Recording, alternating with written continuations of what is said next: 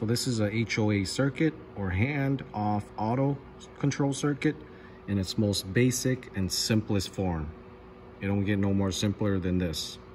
And I do have it wired up today so you can see exactly how it works.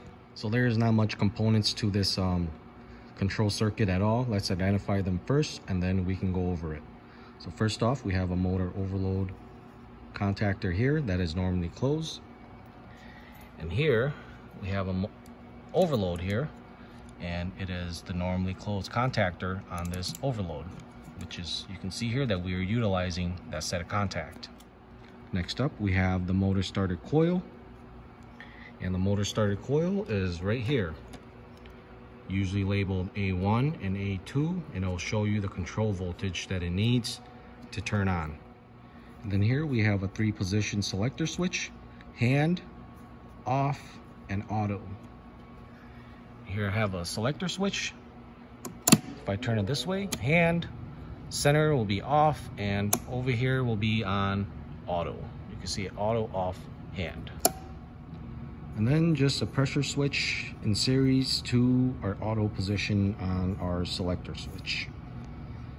And this is the pressure switch that we are using. And this pressure switch is gonna open pressure around 5 psi, and it closes at 20 psi.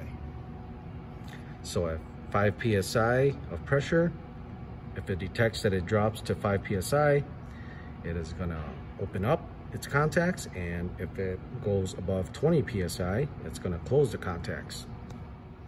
Then I'm not using 3-phase power. Normally you would use 3-phase power for this, but I am using single-phase 120. And then you can see it here. I have my hot and my neutral coming to the top side of our contactor. You can see there, it's coming to the top side of the contactor. And then it goes through our thermal overload, and then out to our motor. And we have a 120 fan cabinet motor here. So now we have all of our components identified. We can go ahead and see how it works. So on the off position, you can see that this lever here is not making contact to either the hand or the auto. Hand is just manual. You're manually sending control voltage directly over to your motor starter coil. So let's say we want to put it to manual mode or hand. So let's put it to hand. As soon as we put it to hand, our contactor pulls in because we are sending a direct 24 volts DC to our coil, which then closes the contacts. Now it allows the 120 to travel right through this motor starter, through the overload, out these wires, and directly to our load. And here you can see that our fan is turning. Let's go ahead and shut that off. Shut it off. Cuts off power. Our fan motor slows down, or it de-energizes. So what is happening when we turn it to hand is we have our 24 volts coming in, and it terminates right there at our hand selector switch side. And when we switch our selector switch, when we switch this, it's going to make contact directly to that. It's going to complete the path and send 24 volts directly to the motor starter coil and terminate out back to the comm side, which then energizes our motor starter coil. Now let's take a look at the auto side. So we go ahead, select auto.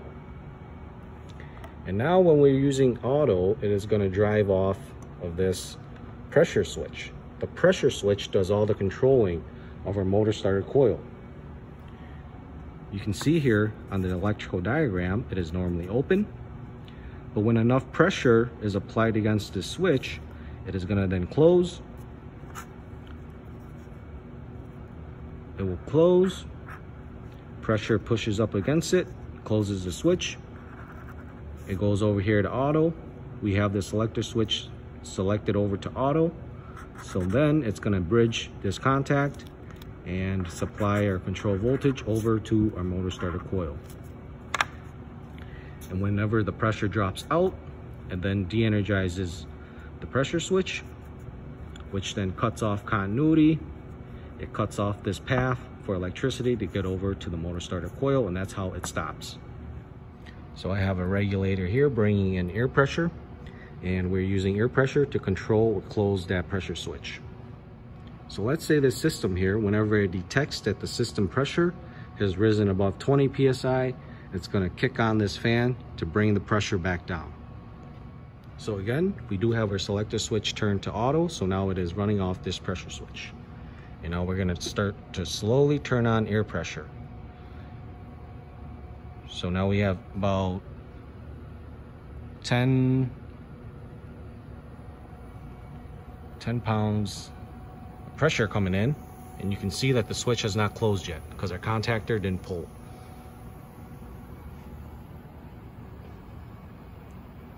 And now we are gonna keep going up. There you go. Our switch just closed, and we are right about, just about at 20.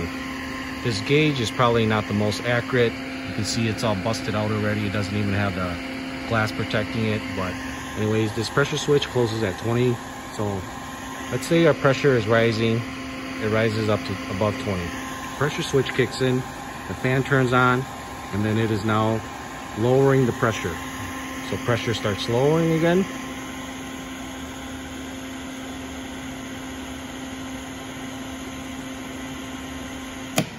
And now it dropped out because the pressure has been brought back down to a level where the pressure switch shuts off. And it's supposed to close off around 5. And as you can see here, we are below 5. So the pressure switch has cut off continuity. So right now the pressure switch opened back up, and that is why we have stopped. And then without the fan running, pressure builds back up in the system. So pressure is building back up, and it kicks right back on. Fan kicks on, lowers the pressure again, kicks off. Fan's no longer running, pressure system builds up again. Builds up again, it kicks right back on. And you can see here, it is all being controlled by the pressure switch. Pressure switch closes, contactor pulls in. Pressure drops, contactor opens back up, and our load stops. And that is how you automate it on the auto side. You need some sort of switch to detect something, and it will automatically turn on, turn off, turn on, turn off. The process is just repetitive over and over again. And that is how an HOA, or hand off auto, hand just means manual, off and auto. That's how this system works in its most basic and simplest form. Until next time, deuces.